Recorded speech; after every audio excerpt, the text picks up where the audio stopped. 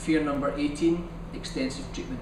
Quite often patients do not like to get into the details of exactly what they're doing. You know, they say that ignorance is bliss. Just do what you need to do and get it over with.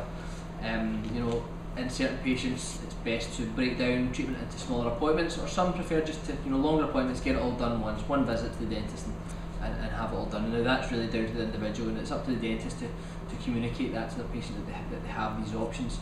You know, we do legally have a responsibility to provide patients with the information, so unfortunately it's not always possible to just go ahead and do the dentistry without them knowing too much about it. They do need to know the procedure that they haven't done, and they need to consent to it, they need to know the pros and cons of it.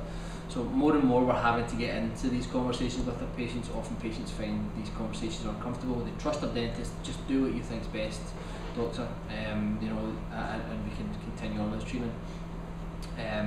But you know, extensive treatment can incur increased costs and things. So again, these are all communications that we have to have with our patients.